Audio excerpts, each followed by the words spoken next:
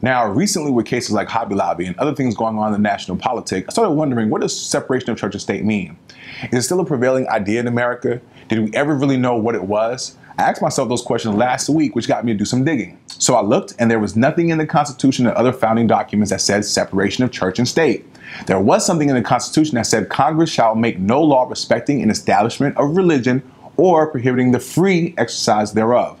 So I started thinking, where did that ideal come from? Then I found out there have been presidents in the past who talked about it, like the 3rd U.S. president, Thomas Jefferson, or the 4th, James Madison, or the 35th, John F. Kennedy. When asked about his Catholic faith, Kennedy said, "I believe in an America where the separation of church and state is absolute." Now, I say all of this because it seems like with all the shouting going on in the room, we forgot what the conversation was about. There's a culture war going on, and the weapon being used is ignorance. Ignorance on what makes us America, or independent for that matter, which is ironic because we just celebrated the 4th of July.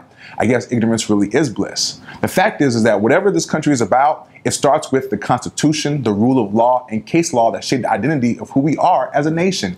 And according to that Constitution, Congress can't make up some religion, which is great because that's the last thing we need government to be doing, and it can't prohibit the free exercise of it. The Constitution and the Religious Freedom Restoration Act was the basis for the decision of the SCOTUS regarding the Hobby Lobby case, and that's why they ruled how they did. It's the federal government that told them that they had to be involved and cover these things, even though they violated the Green family's faith. When you look at it, there's a reason why the separation of church and state isn't in the Constitution, and the parts regarding religion is stated the way that it is. Now, I know some of you are probably saying, Nick, what about the masses or women? Why should a company's belief affect what they offer to their employees? And I'm like, did you read the Constitution? One more time.